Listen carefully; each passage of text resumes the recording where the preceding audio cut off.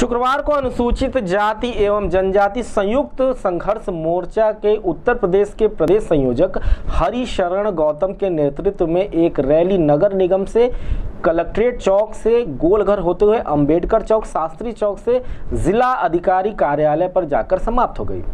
Rally में भारी संख्या में महिला और पार्टी के सदस्य मौजूद रहे। रैली में किसी भी प्रकार की कोई हिंसात्मक घटना ना हो जाए, इसके लिए पुलिस बल भी मुस्तैद रही।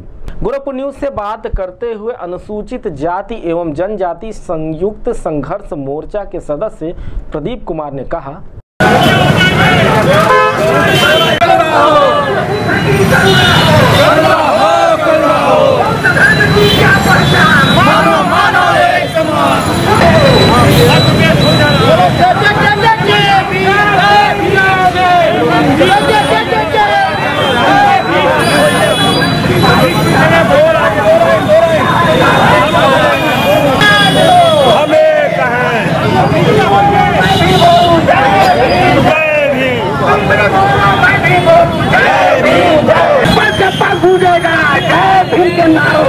चप्पा चप्पा गूंजेगा,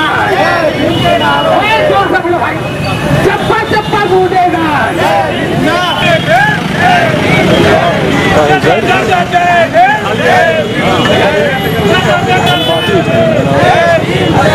बाबा तेरा मिशन अधूरा, हम सब मिलकर करेंगे पूरा। बाबा तेरा मिशन अधूरा, हम सब मिलकर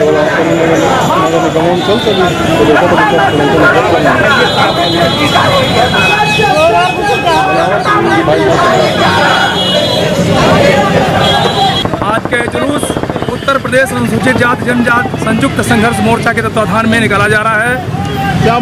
हमारी प्रमुख मांगे हैं, सुप्रीम कोर्ट द्वारा अनुसूचित जाति जनजाति अत्याचार निवारण अधिनियम 1989 को निष्प्रभावी बनाने, न्यायपालिका में दलितों को प्रतिनिधित्व न दिए जाने, पदोन्नति में आरक्षण लागू न करने, दलितों के साथ अत्याचार किए जाने आदि के बिंदुओं पर ज्ञापन।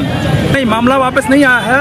अभी जो हम लोगों का मांग ये है कि हम इसके विरोध में नहीं है, लेकिन जहाँ तक दुरुपयोग का सवाल है, इसके अलावा भी दहेज उत्पीड़न का मामला होता है, बलात्कार का मामला होता है, महिलाओं केस का मामला होता है। यदि सबको साथ में निष्प्रभावी बनाने का प्रयास किया गया होता तो हमारे संयुक्त मोर्चा के तहत शायद ये प्रयास न होता, लेकिन सिर्फ SC/ST को टारगेट बना के जो उनको कमजोर बनाने का प्रयास किया जा रहा है। अभी इतना सख्त कानून होने के बावजूद भी दलितों के ऊपर तमाम अत्याचार होते हैं, तो इसलिए पूरे हिंदुस्तान के दलित वर्ग इससे काफ़ी नाराज हैं, सब में रोष है और हम इसका विरोध करते हैं।